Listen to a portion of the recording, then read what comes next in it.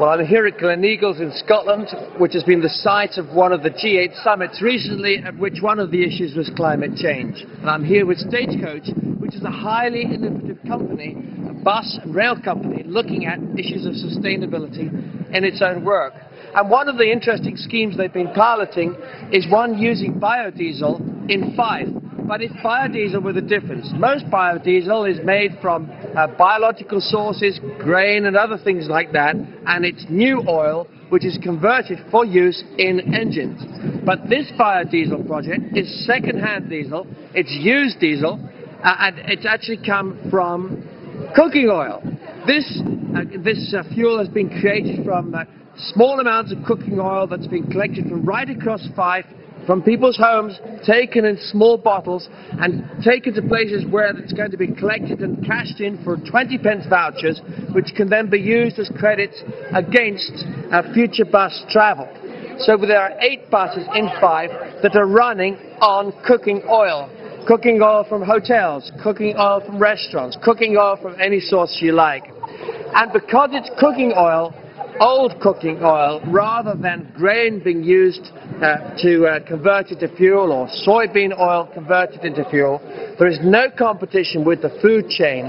There is no inflationary element in terms of food prices, and it's a truly sustainable solution. Could it be rolled out more widely? Yes, it could.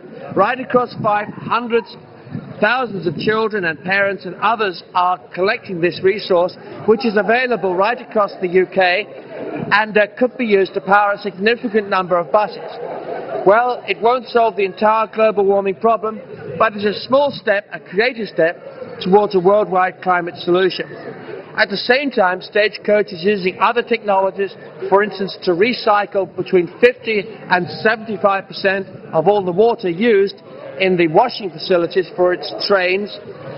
In addition to that, they are computer controlling the temperatures in their own marshalling yards and repair areas undercover, where computer technology is anticipating the heat required and reducing their energy by about 35 to 40%.